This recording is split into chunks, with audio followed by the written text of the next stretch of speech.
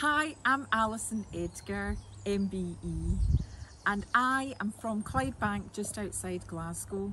I left school at 16 with no qualifications apart from a C in arithmetic. Being able to count is a great skill. I worked in the hospitality industry in small family hotels and around the world. Then I moved into a career in sales. I worked for companies like BT, Yale and Edgar's the coffee company until I set up my own business. But I didn't do that until I was age 46. So there's no rush to find the thing that you're passionate about. You just have to look and enjoy your life and do the best you can every single day.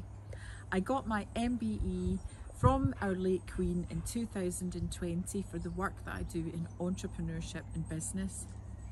Even as a dyslexic with no qualifications, I've written 2 best-selling books and actually worked with some of the world's biggest companies: Adobe, Amazon, MetLife, Porsche and Oracle. So honestly, if I can achieve those things, so can you. It's not where you start, it's how you work and where you work towards to finish. Best of luck in your career.